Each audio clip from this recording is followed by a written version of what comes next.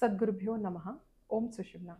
In all humility and reverence, I bow down to the lotus feet of Paramagurus, Sri Bhoga Siddhar, Sri Mahavatar Babaji, and Puja Guruma, Her Holiness, Sri Sri Sri Atmanandamayi. Welcome to Sushumna, the Inner Miracles. Sekhar Vemparala Garu is a successful financial services entrepreneur in the United States. He's been practicing Sushumna Kriya Yoga for the past few months. Let us get into a conversation with Sekhar Vemparala Garu to discover what it truly means to be a Sushumna Kriya Yogi. Om Sushumna, sir. Om Sushumna. Sir, how did you first get introduced to Sushumna Kriya Yoga meditation? Sure. So one of my good friends from San Francisco, Hanuma, asked that I connect with Ganesh Lalam. Ganesh Lalam and I connected in late March, and on a very important day in the state of New Jersey, April 5th, he came to my office. Okay. And the reason it was important was for two reasons, really. Because I was initiated that day. Okay. But also something else happened on that day. New Jersey had an earthquake, which for many years there was no earthquake, and all of a sudden there was a massive earthquake 20 miles from where we were. That was the epicenter. Okay. And maybe he prophesied or he was prophetic in saying that, important things are about to happen in life, all positive things. So this is something that you should embrace. Okay. And I'm always willing to try something. I'm open to new ideas. Okay. And he initiated me into Sushumna Kriya Yoga. And for 49 days, I religiously, except for certain days when I was traveling, I was only able to do 21 minutes or at midnight, but I did complete the 49 days. And subsequently, I had the high privilege of going to Chidambaram this year. That's great, sir. So initially, when you were introduced to the technique, what was your first feeling? Well, I've never been diagnosed, as most entrepreneurs, to be ADD, but I would submit to you that I have a very limited span of attention. So I was concerned whether I'd be able to do 49 minutes or 21 minutes because I'm very distracted easily. But this was something that really helped me. Yes, it helped me in many ways. It helped me really look into myself a little bit more. Did you experience the difference in the very first session, or gradually it progressed?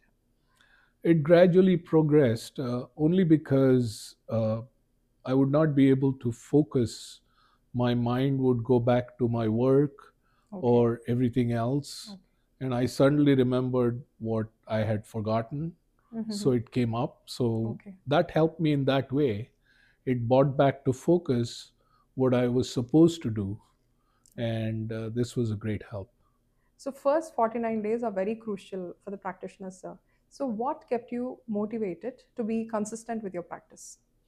Well, once again, I will go back to Ganesh ji, because Ganesh said that this will pave the way, and there are certain things that are going to occur in your life which you're getting prepared for.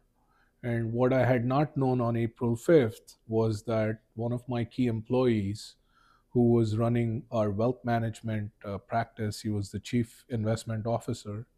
At age 40, he suddenly passed away.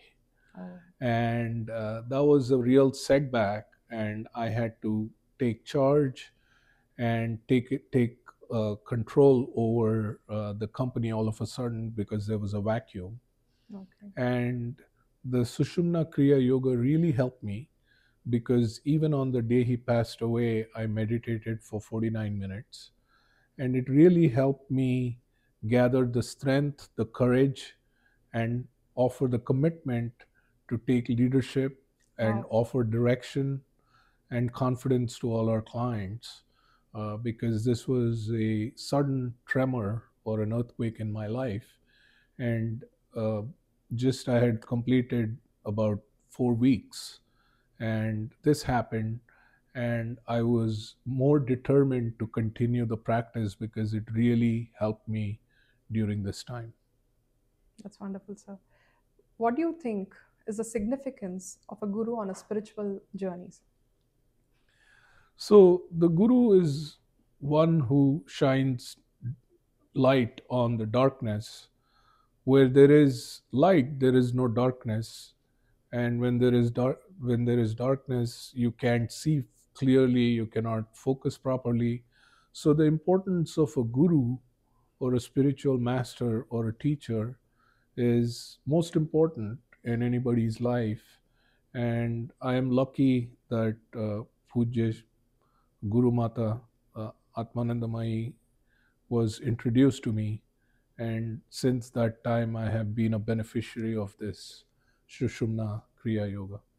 So, with a guru, you deeply need to feel a bond from within. It's something which is deeply connected to the spirit. Have you ever experienced that bond? I should say that it has rekindled and reawakened about 40 years ago. One of my good friends, Hiresh Raisam, who was the publisher of Jaco Publications. Oh, okay. Jaco Publications is the one that published Autobiography of a Yogi. Yes. Hmm. I had read it in 1990, Okay. and subsequently I gave many copies to many people. And whenever I go to California, I always go to Ensenada's, home of SRI, Self Realization Institute, Okay. and I just go and look at the Pacific Ocean, and it clears my mind. Wow. There's a certain energy in that space, and I've not been a practitioner of Sushumna Yoga until April 5th, 2024. However, it has always been with me, and I have fond memories of reading and rereading that book many times, roughly 40 years ago. So it was there, and it just surfaced back into the conscious mind, and I'm lucky enough to practice it each day now. That's wonderful, sir. So, there are a lot of inner miracles that happen in everyone's lives, especially for those who meditate. Do you have any divine interventions in your life? Miracles happen every day in my life because I'm a man of faith, Okay. and I believe, and I sincerely think that miracles sometimes are evident in the smallest things we do, and sometimes there are big miracles, and that's the aha moment. So since I started uh, practicing, a number of things have happened. uh, I was not sure whether I could replace the loss of my chief investment officer, and I just made an intention and an affirmation. Within 2 days of his passing, I said, please help me find the right team. And I was also not sure whether I would have the time to go to India. Originally, I had booked my flights for 3 weeks. I canceled them and I rebooked them for 1 week. And during my absence, I was thinking maybe things are not going to happen. But because of my absence, things started happening. And I actually got a phone call when I was in London, uh, waiting at the lounge, from somebody who wanted to join me. He said he had a better person and that I should interview him. And as soon as I came back, I connected with him, and he just started last week with our firm. So now we have 5 people instead of one. So I call that a miracle. There is a definition in Telugu, sir. Manavude Madhavudu, which means the human is God. What is your definition of God? My definition of God is essentially what you just said. Uh, Manavde Madhavdu. So Manav Seva hai Madhav Seva. So I sincerely believe in seva and helping wherever there is a need for help. Okay. And that itself is God's work. So if you're doing God's work and you're constantly with God, then God is with you. So, did you ever experience any visions in your spiritual journey? Yes, I did. As a matter of fact, I suddenly, on one of the meditation sessions, I got tremendous clarity Okay. about something, and it was almost as if the lights were turned on in the room. Wow. And that was not true because it was in the evening and I had actually turned the lights off. Oh, So I I didn't want to open my eyes because it was so amazing that I wanted it to continue forever. And that was one of the days when I was doing 49 minutes of meditation and it really felt like 5 minutes. wow. And I said, the clock must be wrong, but I was in a deeper state uh, that particular evening, and I call that a vision. I don't know how to define a vision in any other way, but that is my personal experience. And it's not an easily shareable event because when you talk to somebody and they say, oh, it didn't happen to me, it's never happened to me.